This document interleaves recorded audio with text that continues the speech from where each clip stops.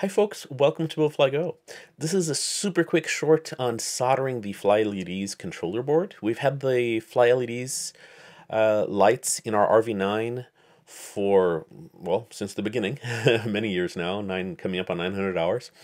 And they're fantastic. People talk about how they can see them from miles and miles out. We love them. They're super bright. And so it was a no-brainer for us to use them on the RV10. The light kits have only gotten better, and you have the option, you don't have to, but you have the option of soldering it yourself, like we're doing it here. If you've ever been interested in soldering something, or if you've ever done any soldering before, this is super simple soldering. It's all through-hole components. There's some surface mount stuff on there that just comes pre-soldered, so all you get to do is the through-hole. You don't need an expensive soldering iron setup.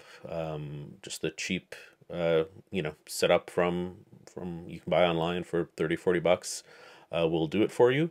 And the instructions are really, really good. They'll walk you through all of it, and the support is good too. So if you have questions, you can always email Paul, and he will get back to you with whatever you need.